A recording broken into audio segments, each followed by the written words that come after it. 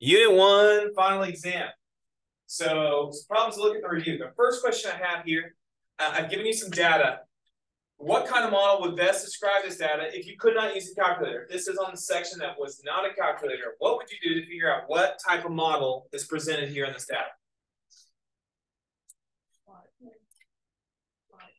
You plot it? Okay, what if you could not use a calculator to plot it though?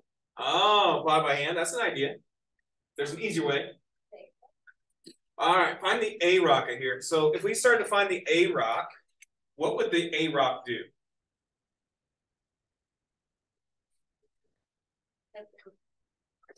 It's an idea. So it's change in y divided by the change in x. So what's the change here between 5 and 11?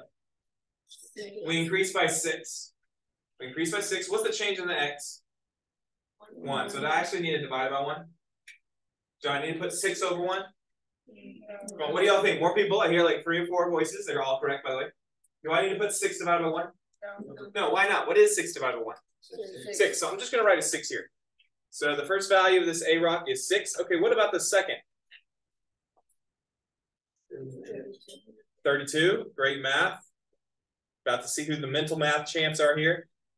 43 to 131. Remember, this is without a calculator now. 90. So if it were 90, that would get us to 133. So it's 88, 2 less. Good job.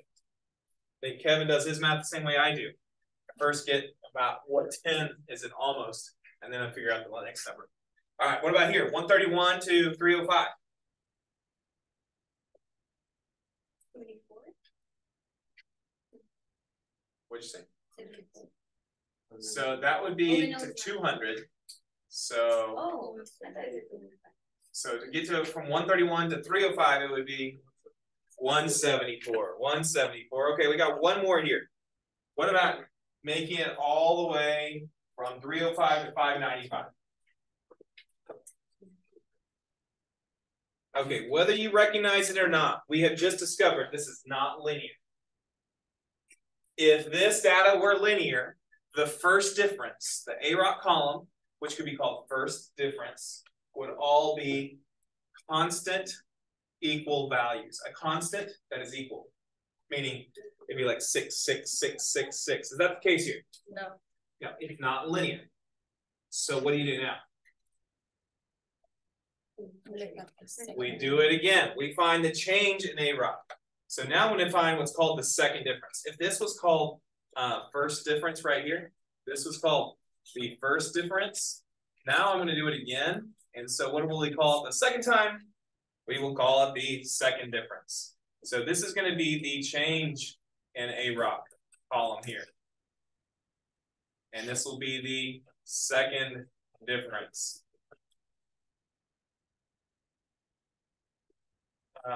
There we go. Second difference. So what's the change from 16 to 32? 16. I hear 16 and I hear 26. One's correct, one's not. Which one is it? 6. 26? Okay. We're doing mental math, so take your time if you need to. 32 to 88. If it's 30 to 80, that's 50. So 2 to 8 would be 6. So 32 to 88 would be 45. 56. Okay, what about the next one? Ooh, good math. 80 more gets you to 168, I'm sorry. And you'll still need another 6, so 86. Looks good. This one here. 174 to 290. I hear 106, so close. 116. 116 is it. Okay. Is it quadratic? So if the first difference is equal, it's linear. Is the second difference equal? No. Then it's not quadratic either. So now what do? We do the change in the change of A rock, which doesn't even really have a name. So this time, instead of naming it, I'm just going to say third difference here. Third difference. pen is acting up on me all of a sudden. I don't know what's going on with it. Third difference. Okay, 26 to 56.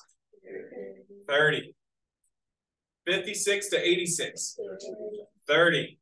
86 to 116. All right, guess what we determined? This is a cubic graph. How or why is it a cubic graph? It took 3 differences to get to a constant. So what kind of model would best describe the data? This is a cubic function. That's how you do that without a calculator. Oops. Well, let me write it in. There we go. It's a cubic function. Because since third difference is a constant. Is a constant other than 0, I should say. Constant other not equal to 0. So, meaning, why do I say not equal to 0? You could do one more difference here. What's the difference between 30 and 30? 0. What's the difference between 30 and 30? 0. You don't go to zeros. So the first one that's a constant that's not 0, that's where you stop. So because it's a third difference, that makes it a cubic equation. Questions over that part? Let's look at part number 2. It says, what is the regression? So this is with the calculator. How do we do this the other day? Do you remember?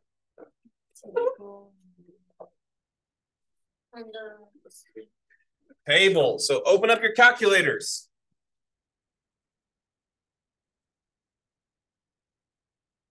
Open up your calculators here. And I'd encourage everybody to go new document.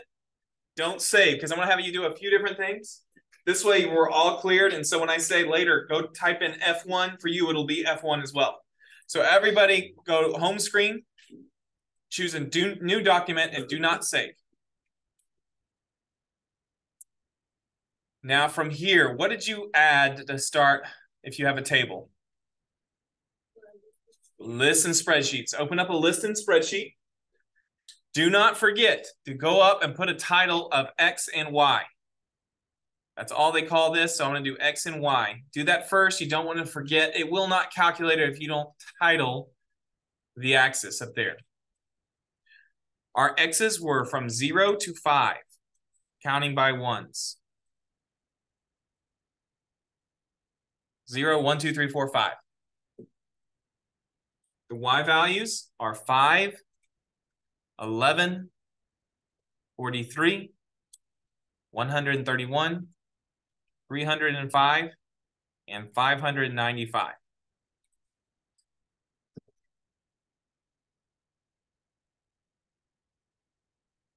Now, because we already know what type of equation it is, we can choose it from regression from here. What type do we already discover this is? Cubic. Since we already know, we could do it here. If you did not know, we would need to add a scatter plot. I'll do that in a second just to show you. But to remind you from here, how you get a cubic, you press menu. Am I going too fast? Okay, menu. I'll blow it up so you can see better now. Now we got the data in. Choose statistics, stat calculations. And from here are all your choices. Find cubic. It's number 7. For X list, you have to put what you titled your X column, which I titled mine X. And Y list, do the same. I titled mine Y. Now, something that's very important for you is that next line. You need to get in the habit of checking. Now, if you're like me all year when I say clear your calculator, yours should say F1. If you ignored what I said, yours will not say F1. You need to pay attention right now. Make sure your calculator, whatever it says, that you got what it had, what it's saved as. Does everybody see what theirs is saving as? After you do that, you can press Enter, or you go down and press OK, whichever you prefer to do.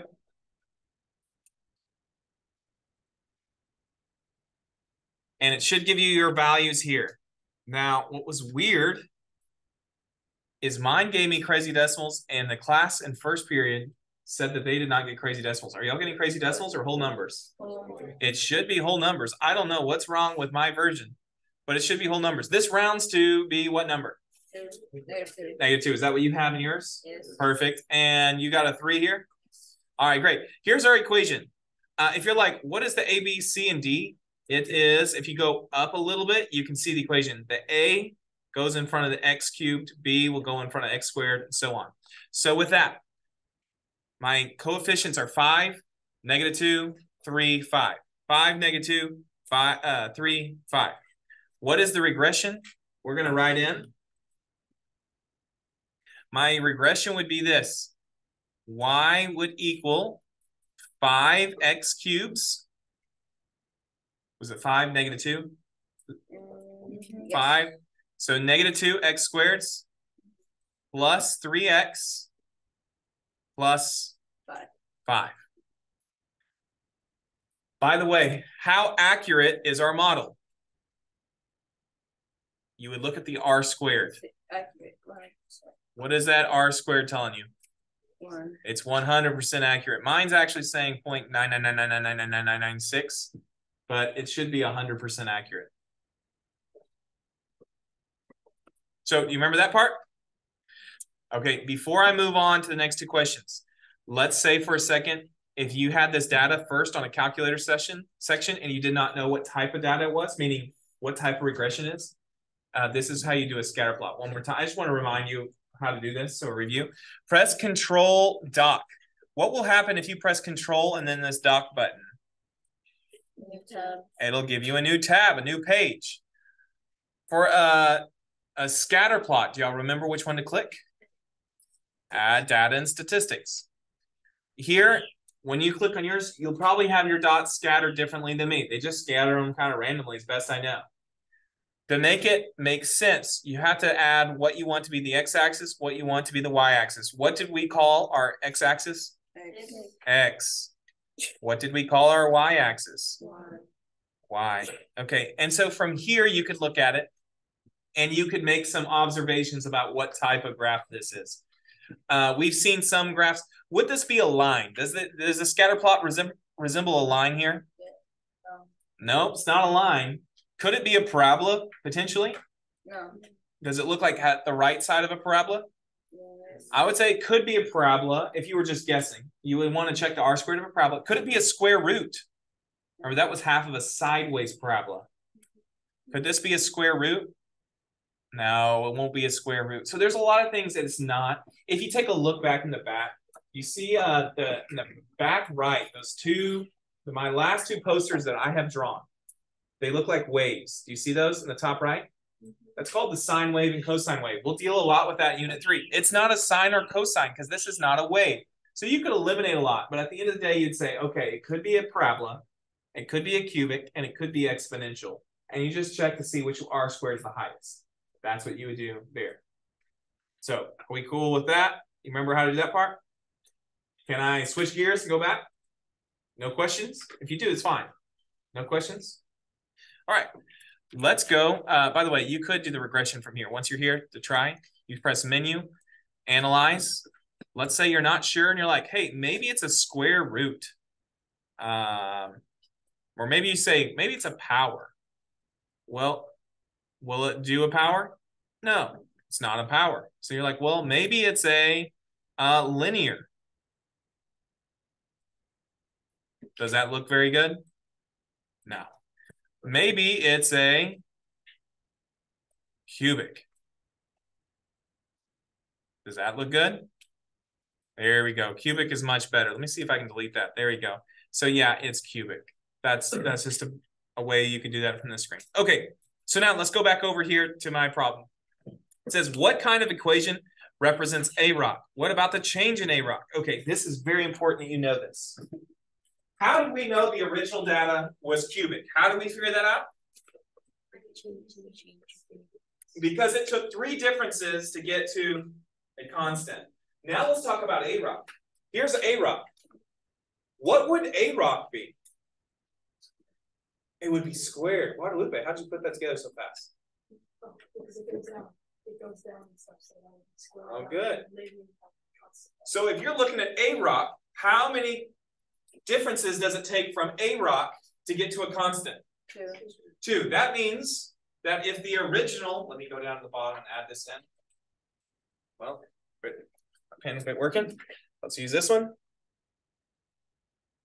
That means if this data was cubic, that if you take away a difference, so now we're here, this would be quadratic. Just to make sure everybody catches, why is it quadratic? Because from the red, how many levels does it take to get to the constant? 2. So that would make this quadratic. Its leading term would have an x squared. If this is x cubed, because the 3 differences it took, this is quadratic. Okay, tell me about this one. What would this, the change in AROC, what type of equation would model this? Linear. This would be linear. So what, that would be an x. Actually, I can go ahead and give you the equation. This is really easy for me. How much are these changing by every time? This would be the slope. How much is the slope changing by every time? 30. I'll give you the whole equation right here. That's 30. And then where are we beginning from? That's the y-intercept. So it'd be 30x plus 26. That would be the linear equation right there. I don't know the quadratic. We found the cubic. It's right there. That would be the cubic equation. Okay, and then this. You would call this, what do you call it if it never changes? I said the word. It's a constant. This is constant. Okay, so let me throw out some potential questions you have.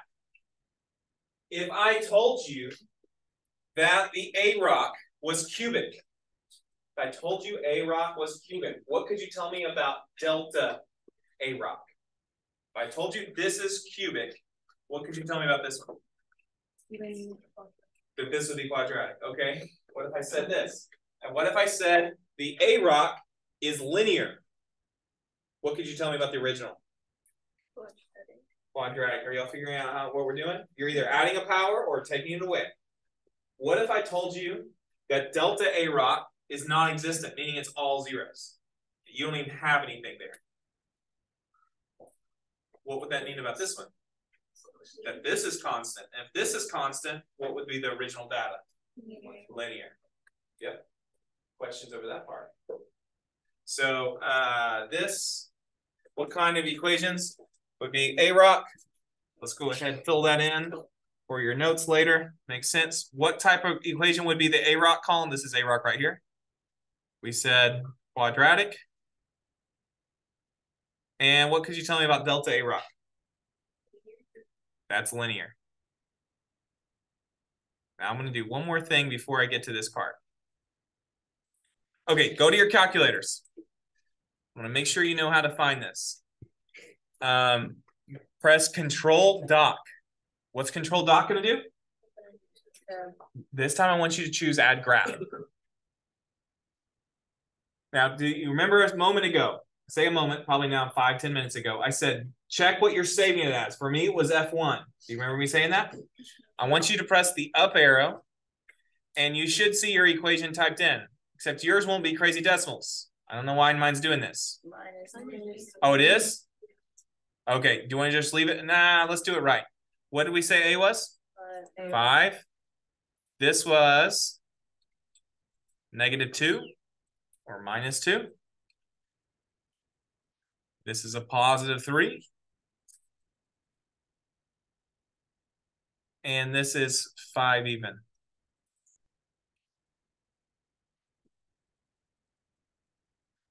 Now, once you have your equation right, hit enter and it should show, it should graph it.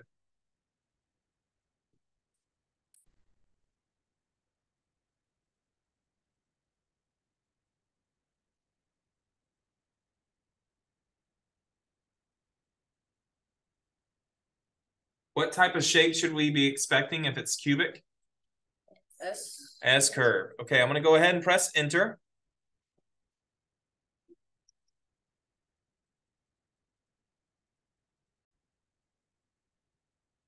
Okay, now what I want to do is I want to show you from the calculator how you can figure out what the equation of AROC would look like and what the equation of delta AROC would look like. So follow along. You need to make sure you have this graphed. You have it graphed in? Okay, now press the tab arrow again, and it should give you a new equation. I want you to do control divide so that it shows a fraction. Control divide, give yourself a fraction.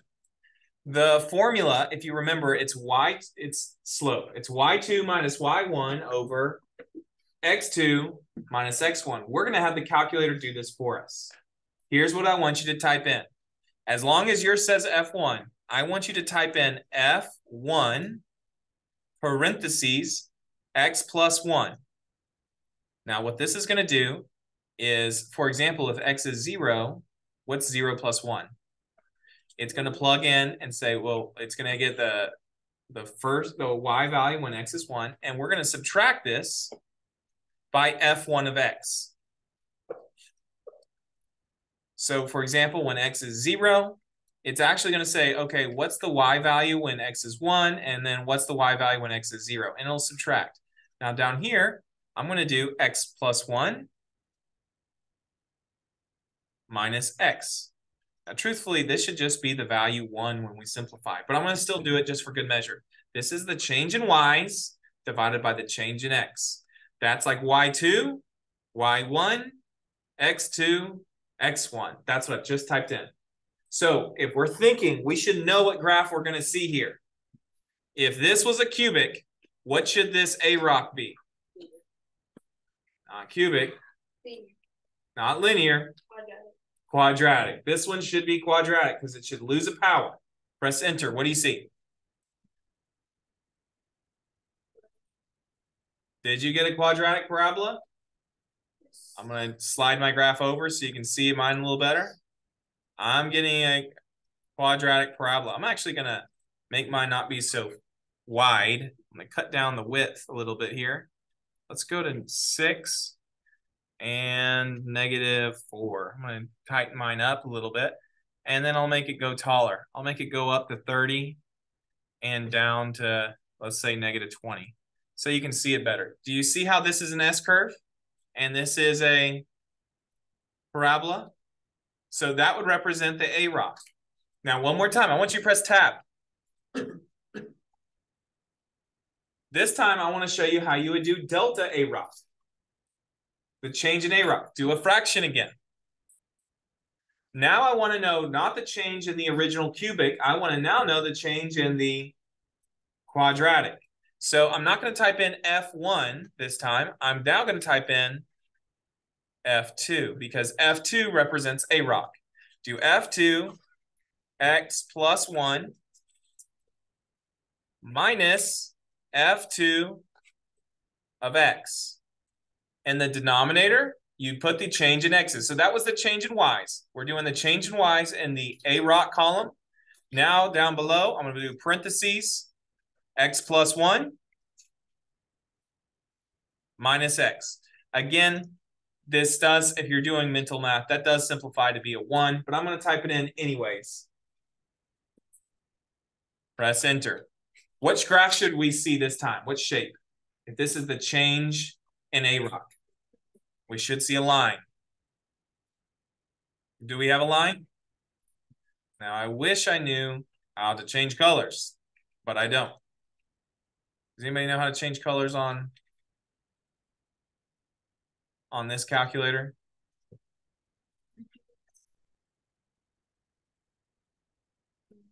Well, I don't know what I just did, but not sure where to do that. It would be nice if I knew so I get a different color for you, but it is what it is. So now, what do I want to show you with this? Press Control-T. That should pull up a table. And I'm going to slide mine over. I don't know if you can do that, but I'm going to show you mine. Okay, so did I give you the table originally? 0 y is a point, 0, 5 is a point, 1, 11, 2, 43. Was that matching up? Okay, now I want you to look at what was our value for A rock? 6, 32, 88. Check this out. Check this out. Go to the next column. What do you see in that A rock column? 6, 32, 88, 74. Were those the numbers we were getting? You bet they were. Hey, Kevin. Take it here, please. Go over one more column. We also did delta A rock. What do you see over there? 26, 56, 86. Is that what we had? Yes. Looky there. That's how you do that. Now I stopped after delta A rock. I didn't do the third difference, but that's how you can do all that in the calculator. So what did I type in here? I'm going to press Control T to show you one more time.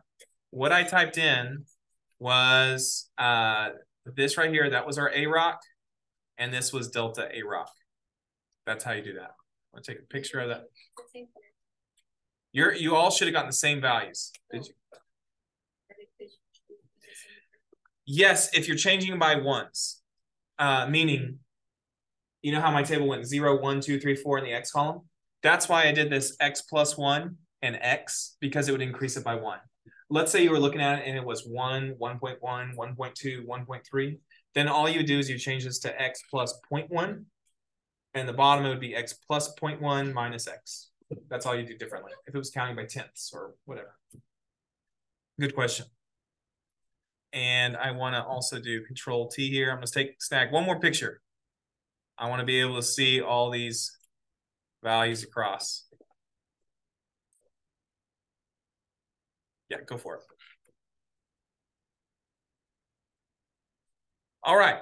So now I'm about ready to move on. It says any concavity or inflection points. I want to remind you of some rules. I'm going to give you the rules and we're going to come back and look at that. Highly suggest you write this down. You ready? There are 4 things here under A rock that I want you to know. Let's see if my pen works. Is my pen back? It's not. Try one thing. My pen's just not going to be working with me. Okay. There are 4 things I want you to know about A rock. And here in a second, I'm going to have you follow along with your arm about A rock, which is, just as a reminder, the first difference. A rock refers to the first difference, the change in Y's divided by the change in X. There are 4 different possibilities. Okay, now A rock, I told you at the beginning of the year, I want you, when you hear A rock, if you want to associate with anything in your mind, think of slope. So the first thing I want to do is have an A rock that is positive. An A rock that is positive. So if we have an A rock that is positive by symbols, A rock that is greater than 0. What does that mean if it's greater than 0? Positive. So if your A rock is positive, what does that mean for the graph? So let's think. So show me a positive A rock with your arm. So remember, you have to go your arm like a slope. Positive A rock should look like this on your arm. What's happening to your graph if your arm's going up like this? Your graph is increasing. We're going to say F is increasing. If you have a positive A rock, F referring to the function. F is increasing. Okay, what's the opposite situation? Decreasing. What if A rock is negative?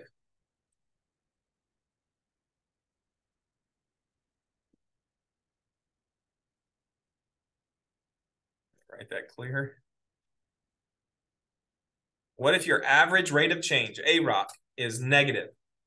Okay, show me with your arms. What would a negative slope look like? A negative A rock. It should be going down and to the right. What does that mean for the graph if you're going down and to the right? F is decreasing. Good.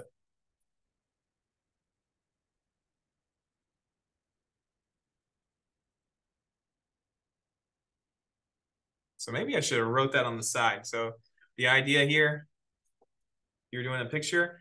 If you have a positive A rock, that's the idea. The graph is increasing. This time, if you have a decreasing A rock, the graph is, a negative A rock, your graph is decreasing. Okay, third situation. What if A rock is increasing? So this does not necessarily mean it's positive. It doesn't necessarily mean it's negative. It just means it's increasing. If A rock is increasing, F is concave up. Very good. And the way I'm going to symbolize this here is I'm going to draw a bunch of little arrows here, a bunch of different slopes like this. So like if it's increasing, so there's a slope, there's a slope, there's a slope, there's a slope. Notice what's happening with my slopes here. These keep increasing and it makes it concave up. Last one that you need to know. What if, color have I not used yet? How about orange? What if A rock is decreasing?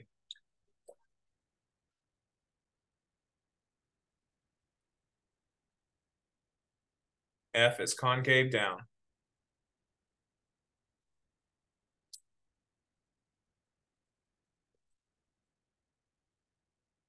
And I'll do this graph right here. So I'll do a bunch of slopes that are decreasing. Again, with your arm, if your slopes are decreasing, just start with some positive slope and start making it go more and more negative. And it'll kind of draw out your curve for you. And you'll see, oh yeah, that's concave down. That's the way to think through that. That's what you need to look for if you're looking at the A-rock column. Now, sometimes you're not going to be tested on the A-rock column, but they're going to give you the delta A-rock column. So now let's do that. One more list here. If it's not A-rock, you might be looking at delta A-rock. Delta A-rock is which difference? The second difference. Good. And I want to put here in parentheses, this is as long as it's not, as long as the second difference is not equal to 0. Not always equal to. Let me put in parentheses. As long as not always equal to 0. It can equal 0 from time to time, but as long as it's not always equal to 0.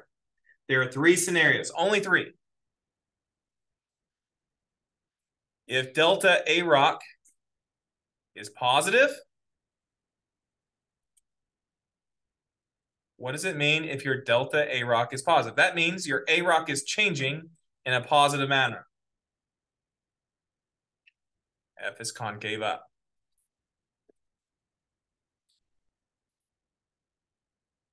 So what does this mean? That means the A-rock is changing positively.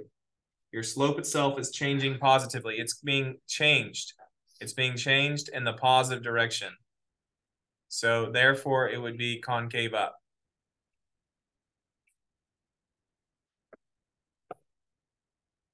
What if delta A-rock was equal to 0? What would that mean?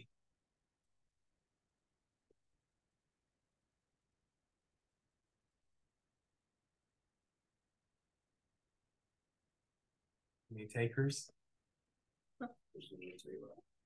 This, if it's 0, it means it's not concave up. It's not concave down. Constant? It's not constant. It's linear? I'm glad we did this. It's an inflection point. This, as long as it, remember the title up here, as long as it's not always equal to 0. If it's going from a positive to a negative and you hit 0, that's the inflection point. That's when it changes from concave up to concave down or concave down to concave up. So the idea here is something like you were going one way.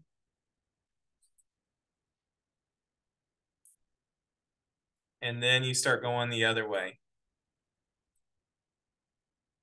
That point right there. That would be an inflection point. You were concave up, now you're concave down, something like that. Wherever you switch, that would be the inflection point. Okay, and so the last situation. A-rock is positive, A-rock is 0. There's one more I haven't done. What am I missing? A-rock is negative. Y'all probably know this by now. The change in A-rock, I'm sorry. If the change in A-rock is negative, what does that mean? Concave down. F is concave down. F is concave down. So that's just saying your average rate of change is changing to become more and more negative. So whatever your average rate of change was, it's changing and it's becoming more and more negative. It's decreasing. So that would be concave down. There's your picture for that one. So make sure you know those things. You need to put them on flashcards, working through your parents, through your friends, through your boyfriend, girlfriend, whatever. Your wannabe, doesn't matter. Get it down. You'll need to know those 7. Okay? Done with that part? Let's move on.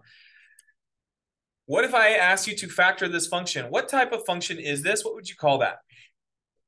Quadratic. And you can title it by it having 3 terms. What's a name for a 3-term value? Trinomial. Now, when I taught you trinomials with X method, I taught you with rationals first. I said, if it's rational, put your A times C here and your B down here. A, B, C. What is my A if it doesn't show me a number? 1. What is 1 times negative 48? That goes there. 2 goes down there. You can look for a GCF first, by the way, to simplify the problem. This one doesn't have a GCF. I would do that first. Now you ask yourself, what are factors of negative 48 that add up to 2? Well, what are the factors of negative 48? Plus or minus 1 times plus or minus 48. There's plus or minus 2 times 24. 3 and 16. 4 and 12. 6 and 8. Do any of those work? 6 and 8. Good. It's going to be some form of 6 and 8. Now, we know we have to have a negative to get to negative 48. So which one would be negative to give me a positive 2 here when I combine? The 6. So what does that mean? You split this one. You split its power. So f of x becomes, you split the power. And so it has an x here and an x in this parenthesis. That's where the split comes in. X squared becomes x and x. And now you do a minus 6 and a plus 8. We have factored the function. Now, why do I want you to know that? You need to be able to graph by hand. So, meaning without the calculator section. You need to know what this means. So, if I were going to draw a quick sketch, x squared is going to be what type of shape? You already told me. X squared is a parabola. Do we now know any zeros? 6 and negative 8, because these factors are liars, are zeros. So go to your graph. Before we draw this out, go over, let's call it left 8. 1, 2, 3, 4, 5, 6, 7, and 8. That's going to be negative 8. That we're going to have a 0 there. And I'll have another 0 at positive 6. 1, 2, 3, 4, 5, 6. I'll have a 0 there. Actually, let me switch the colors for the zeros. That's at positive 6. Okay, some other questions for you. Do you know where the y-intercept would be? Give you a hint. It's the constant that's by itself. You would plug in zeros here to find the y-intercept. Negative 48. So the math would be, if you want to know the y-intercept, you plug in 0. So f of 0 would equal negative 48. So that's the y-intercept. So wherever it hits the y-axis, it'll be negative 48. I'm just going to put a dot on there. And I'm going to say that dot right there is negative 48. 0, comma, negative 48. Now, before I connect this parabola, last question for you. What x value would the vertex be at? Would the vertex be, like, would the center of this parabola be on the y-axis? Good. Why not? Because it's going to be between these 2 points. Now, how far away is negative 8 and positive 6 on the x-axis? 14 units. So your vertex will be halfway in between. Very good. Evelyn says the halfway point is negative 1. Do y'all agree with her? Okay, so I'm just going to put a parabola going through. That might be a little bit off, considering where I put my y-axis. So your parabola would go through those points. So again, maybe I should get a little bit closer or something like that. But it would go up through this way. And over this way. Now, why do I point that out?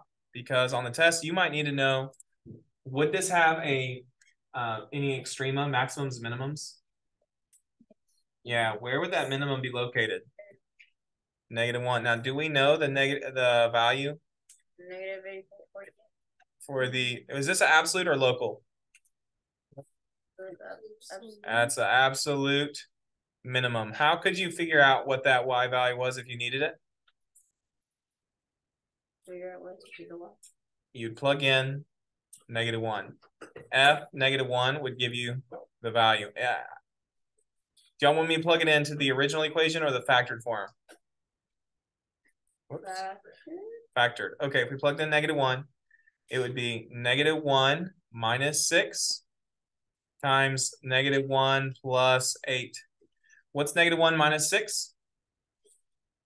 -7. That's -7. And what's -1 plus 8? What's -7 times +7? -49. That would be our y-intercept. Not our y-intercept, I'm sorry, our vertex. So that's how you would find all that by hand.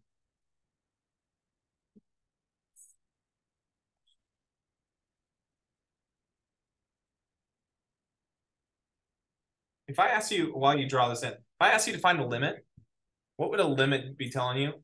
Where it is or where it's going? Where it's going. So what happens as x increases without bound? It's going up positive. As x increases, y increases. What happens as x decreases? Y increases. Good. That would be your limits. Okay. Let's move on to the next topic. So I just want to point you out how I got those. What if we had to draw a quick sketch of this? Now, I want you to count it up real quick and how many total zeros we would say this actually is.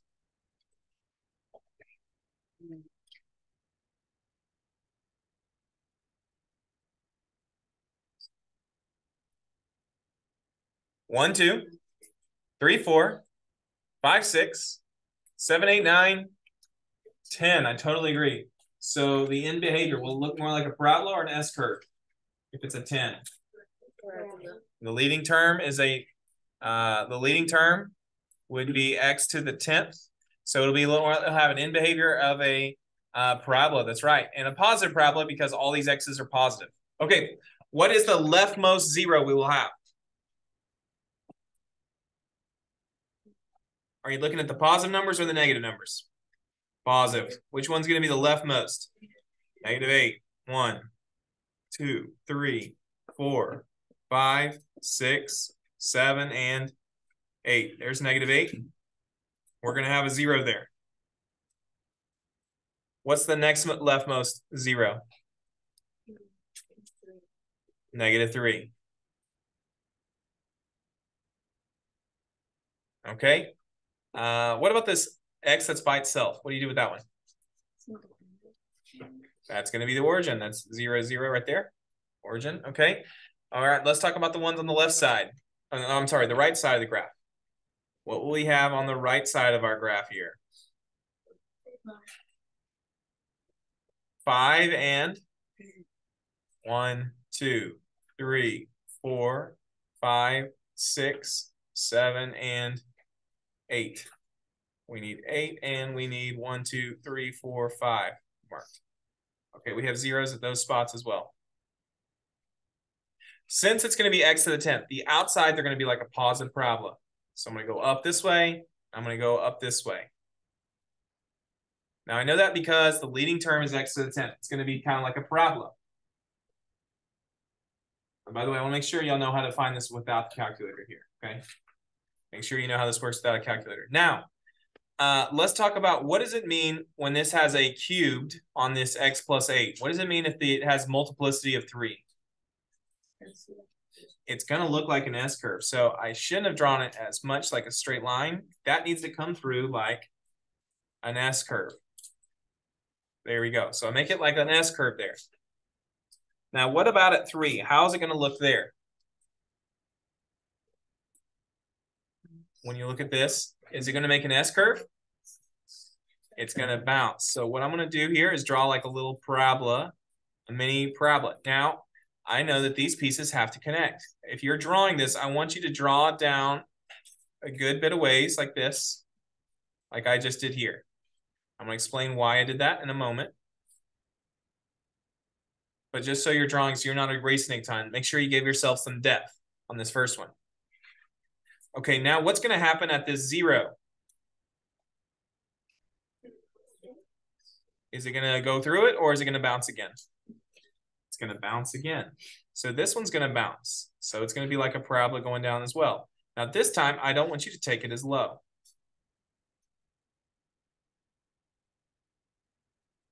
So maybe something like that.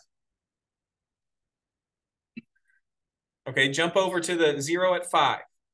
What can you tell me about that one? It's going to bounce. So again, we're going to do parabola here. I want you to take this to the exact same depth of the other 0 we had, as best you can.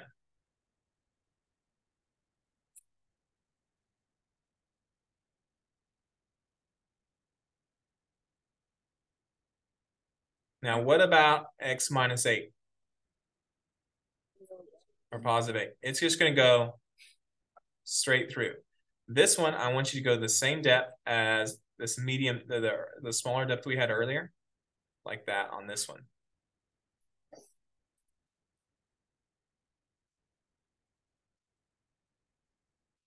Now, I want to add some notes here on why I know it's going to look something like this. I didn't go quite down far enough, it looks like. I should have gone a little bit farther, I think. We'll find out in a moment when I use my tools. Here's the notes I want you to have. You can put on here bounce if you need to. This would be a bounce because it had multiplicity too. This would be a bounce if you want to add that. Bounce. This is just an S curve here. S curve coming through there. What I do want you to mark, though, that these would be the absolute extrema. The absolute extrema would be located here and here. These are the absolute extrema. Absolute, to be more specific, minimums. Now, how do I know that? Do you know why I know that? Look at the zeros. How many units apart are these two zeros? How many zeros apart are these? 5. Now, how many zeros are these apart? 5. Because they're both 5, and that's the biggest gap. They will have the biggest depth to them. Now, how far away apart are these zeros? 3. So these, why did it go? Let me go back to dotted lines. These would not have the same depth, but they still would have, they would have the same depth as one another, but they would not be as far down as the previous maximums because these zeros are only 3 apart. Now that, frankly, I did not teach you the first time around. And then, lo and behold, pulled up that AP exam for y'all on test 1, and there was a question that was over that, about where would be the absolute extrema. How do we know that these extrema, I'm going to put here local, oops, these would be local minimums. Now, how do I know that these two minimums are not as low as the previous two that we looked at? Why would these two not be as low as these two? How far apart is this of the zeros? Local minimums, since the zeros are how many units apart? 3. Zeros are 3 units apart. These over here would be absolute minimums since why? Zeros are 5 units apart.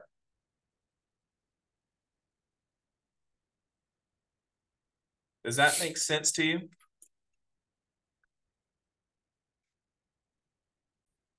I do realize I did not label the maximums. What would you call these maximums? Here, here, and here. Local maximums. What about this? Is that a maximum? No. No. This would be a point of inflection. That's not a maximum. So you'd have local maximums. Whoops. Local. 3 local maximums. And they would all have the same height. We could actually fully label those points because we know their x's and we know their y values.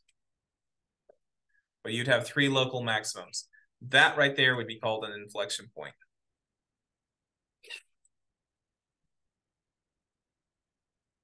What that means is you're changing concavity. You were concave up. Your AROC would be increasing here. And then all of a sudden your AROC's decreasing. So it's changing concavities from concave up to concave down. That's what makes it an inflection point. All right, that's all of that.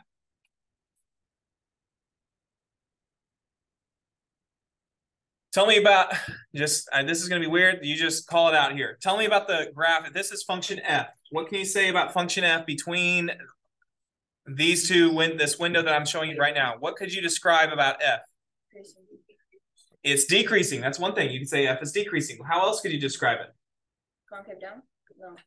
It is concave down. It might be beginning to change, but it's concave. I'll say concave down. It's decreasing. What else? What's negative? Okay, so that's not actually f. That would be AROC that's negative. What could you tell me about the function itself? It's actually positive. This graph is positive. Why is it positive here? Oh, it's going up. If you go from It's not because it's going up. It's because it's greater than 0. That's right. It's because it's greater than 0. Okay, I want to change the window in which you're looking at, and I want you to tell me what you could describe about the function f. What if you're now looking from, I should have just moved this side, here to here. What can you tell me about f now? It's concave down, up. It's concave up. Good. F is concave up. What else could you say about f? Is it positive? Is it negative? Yes. Is it a little bit of both? It's a little bit of both. So we want to actually say it's positive. We want to say it's negative. This part's positive. This part's negative. But we could say it's concave up. Okay. What could you tell me between here and there? F is increasing. I just want to make sure you know the word. That would be F is increasing. Anything else that's consistently true, always there? Okay, what about here and here? So I didn't give you much time. It's positive. What else? And it's concave down. Positive, concave down. Be smart this time. I'll move this part. What would you say here? Concave up and it's negative. Okay, what if I looked from here to here? It's still concave up technically because the AROC is always increasing. So it's concave up, but you could also say it's increasing. You could also say it's negative. Okay, so that was just a little game to make sure you understand the difference in vocabulary. Any questions over vocabulary there? Okay, moving on. I think I have 2 more slides if I'm not mistaken. Yep, just 2 more. Describe the domain, asymptotes, holes, intercepts for this equation. For rationals, there are really just 5 things you can look at. What is it with rationals you're not allowed to divide by? 0. So right now, I can find all the values that are outside the domain. A domain, you assume it's all reals unless it is either dividing a square, like an even root, or a logarithm. Here, what are you not allowed to divide by? You just told me. Tell me again. So our domain will be x cannot equal. What can it not equal right there? Right here. Not 0. 0 plus 2 is fine. Negative 2. X cannot be negative 2. What about here? Positive 5. And here? Positive 3. But it could be all other real values. X could be all other reals. It just could not be those.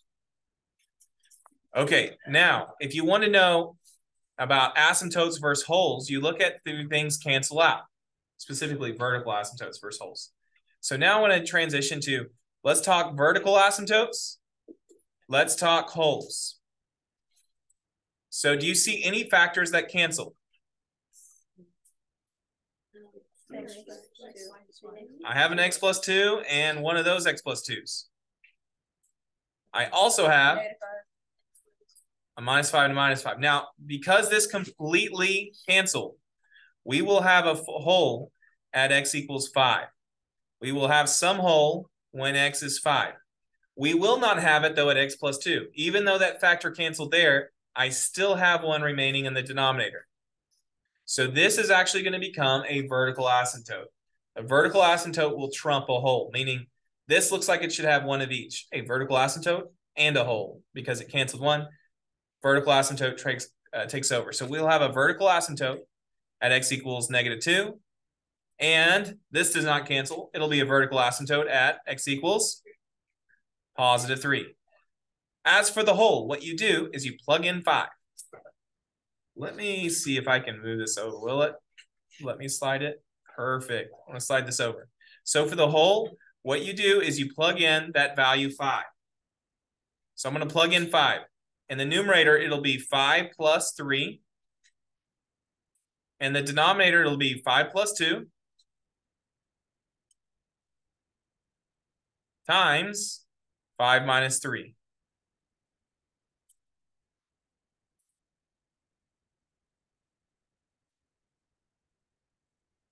So I'm going from, we knew it was at x equals 5. I plugged in 5 to the equation, and now we'll simplify. The whole would be 5 comma, so I've just plugged in 5 here, here, here. That's what I've done.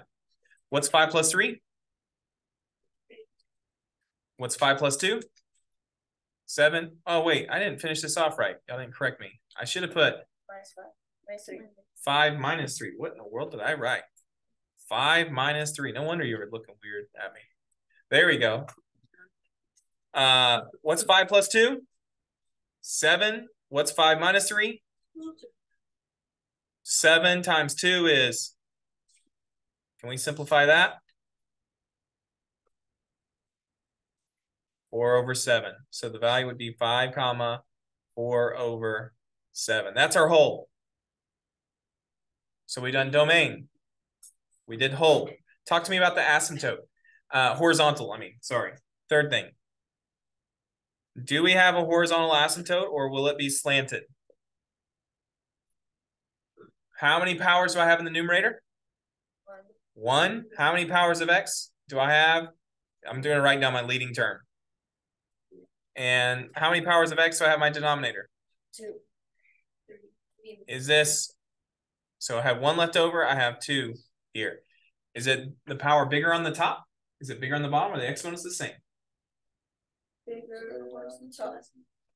My power is bigger on the bottom. The rule was BOBO. What did BOBO stand for? Bigger on bottom, y equals 0. Yep. So, we use the original equation or not? Shouldn't matter. She get the same answer. So we had 1x left over, 2x's left over in the denominator, so it's x over x squared. It's bigger on bottom, that's y equals 0. What if it's bigger on top? That was bottom. What did the n stand for? There's no horizontal asymptote. It'll be slanted. And that the exponents are the same? It's DC, which means divide your coefficients. Okay, what's left over here? The y-intercept. The y-intercept occurs when you plug in 0, meaning you ignore anything that has an x. If you ignore anything that has an x, what's the only number on the numerator? 3. It will be 3 over 2 times -3, which equals 3 over, what's 2 times -3? -6. And 3 divided by -6 is the same thing as -1/2. Okay, and finally, any asymptote and intercepts. I did y-intercepts. What's the only thing left over? This is where you solve the numerator. The only thing left to solve is this one here. What would x equal there? X would equal -3, which you could write that as a point as -3 comma 0. I should have done that here as well.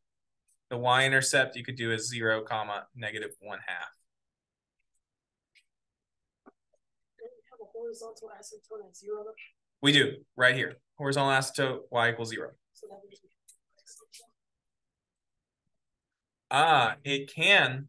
So the asymptote just means your ends of the graph, horizontal, will approach it. You actually will have I'll graph this for you and show you. X plus 3, that's a great question. I'm gonna graph, it's x plus 3 over, what was left over? X plus 2, I think, times x minus 3. Notice it hits at -3. And then if you zoom out, you see how it gets real flat on 0? It still approaches 0. Let me go big. It still has a horizontal asymptote, y equals 0. You see how those graphs approach each other? But if you zoom in, you'll see it does actually have an x-intercept. So that can happen, yeah. So you'll see graphs later in the year that look like this maybe. 1 divided by x times sine x. And so this one, let me turn these off. If you look to the right, this is considered a horizontal asymptote too. And you see how it's hitting the x-axis over and over and over because it's a wave. But it's a very unique graph. What's happening is that wave's just getting smaller and smaller. It's called oscillating. But it's going to get closer and closer. Yeah, you'll hit the x-axis. That can happen. What you can't do is hit a vertical asymptote. You can never hit a vertical asymptote. I think Miss Mueller calls it being friend zoned. Have you heard her say that before? Any of y'all, Heather? Like you want to get close and you try to get close, but you never get to touch. That's what she calls it. Okay, y'all didn't like that. All right, well, blame that joke on her. Last one. Given this factor, what are the roots for this equation? How could you figure out, no calculator, what the other roots are? Here, can I X method this right now? What could we do? Synthetic division. All right. So start me off, Destiny. If the factor is x plus 4, what is my 0? If your factor is x plus 4, what is your 0? That's right. First step, state what x equals. X equals negative 4. Second step, make sure you're not missing any powers. Are we missing any powers here? 3, 2, 1, none. Got them. So I'm positive 4, positive 20, positive 14, negative 8. Draw your line. What's step 3? We called it mama. The 4 drops. And what does that M stand for? Multiply. What's 4 times negative 4? 20 minus 16 is 4. Good. That's a positive. So what's positive 4 times negative 4? Negative 16. So positive 14 minus 16? Negative 2 times negative 4? Positive 8. What's negative 8 plus 8? Now, should we have gotten 0 as a remainder? Absolutely, because if this is going to be a factor, that means x equals negative 4 is a 0 because the remainder is 0. And it also means that x plus 4 is a factor. So how could we completely factor the rest? If this was x cubed, what is this now? X squared, and this is a x. Now there is a GCF there. I'm going to pretend like you don't see the GCF. And I'm going to show you a way, I'm going to try to blow your minds here, how we can do X method. Well, y'all don't know the problem yet. Let's factor this with X method. Let's pretend I didn't say what I just said. Draw your X. What goes on the top of the X? A times C, so y'all are saying negative 8? I agree. What goes on the bottom of the X? 4. What are factors of negative 8 that add up to 4? What are the factors of negative 8? Plus or minus 1 times 8 and 2 times 4. Which one can combine give you 4? Neither. Which means this is not rational. There's a way of doing it, though, and I'm going to try to blow your minds here as quick as I can. Here's what you do first. You take your b, you divide it by 2. What's our b divided by 2? 2. That goes in each side. Put 2, and it's going to be a plus a square root and 2 minus a square root. So you take your b, you divide it by 2, and then you do plus or minus square root on each side.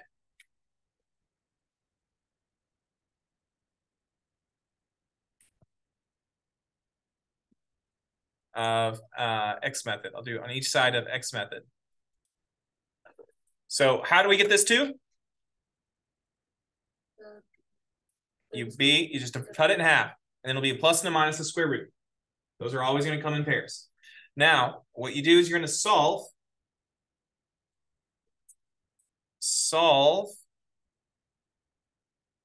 b over 2 squared plus some number, I'm going to do question mark, plus some number equals A times C.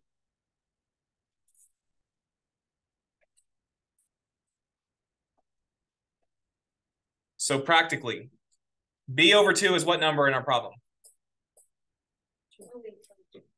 2. What that means is if I were to multiply this, yeah, I would have 2 times 2, which is 4. I would have 2 times a negative square root and then a positive square root times the 2 as well, which would cancel. But then I'd be left with a negative, I need to put a minus there, a positive square root times a negative square root. And the square roots would cancel out and you'd be left with whatever goes inside. That's where this comes in. Change that to a negative. I gave you the bad step. That's a negative there. So what does it mean practically? When you write this, all you need to think through is what is 2 times 2? Plus some number we're going to put inside our square root, which we don't know yet. 4 plus, not plus, sorry, minus, did it twice. 4 minus some number is going to give us -8. And now we're going to solve for the question mark to figure out what goes inside of there. So how do I solve for my question mark? Well, I add a question mark to both sides. And I'm going to add 8 to both sides. So the question mark's gone over here. What's 4 plus 8? 12. This goes away. The only thing left over is 12. That 12 goes inside the square root.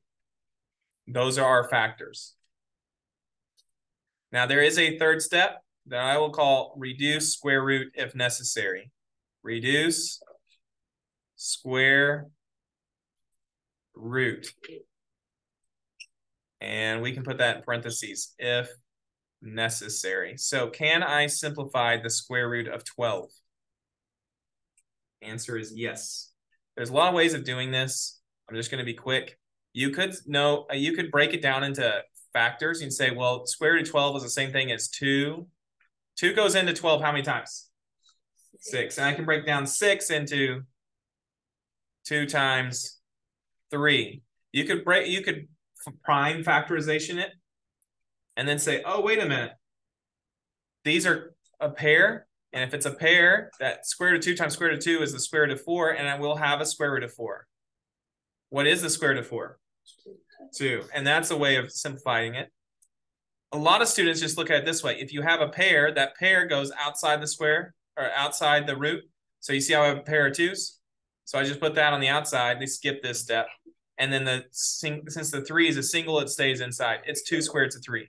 So what does that mean for my factors? I can now finish this problem. I would break this all apart right here. I would take this A term. I would split its power. So longest problem, making it longer. It's now going to be 4x. I split the power. 4x plus 2 plus, instead of square root of 12, I'm going to say 2 squared to 3. Times 4x plus 2 minus 2 square roots of 3. Those are the factors there. Since that A was a factor of 4, I need to divide out by a factor of 4 or factors of 4. What can I divide the front parentheses by? 2. What can I divide the back parenthesis by? Perfect. That's what I need to be able to divide out of 4. Now I am. A 2 here, a 2 there. And so that means my last factors would be 2x plus 1 plus square root of 3 times 2x plus 1 minus square root of 3. I know some of you are like, oh my gosh, this is impossible. I am intentionally giving you a hard one. Intentionally. Okay. There's your factors. Remember this factor from earlier was x plus 4. So there's the whole factorization. I'm sorry, let me raise that.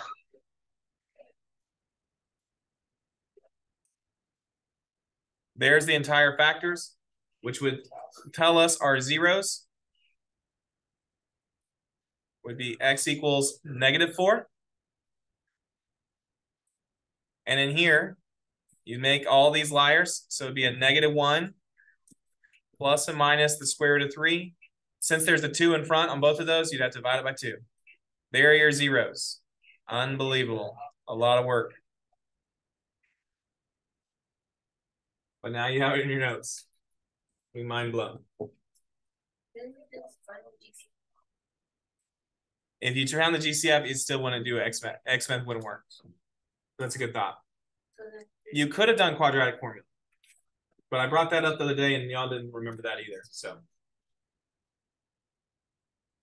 I gave you about as hard a problem as you can get right there, but it's good for you. All right, now you have a delta map. You want to open that up?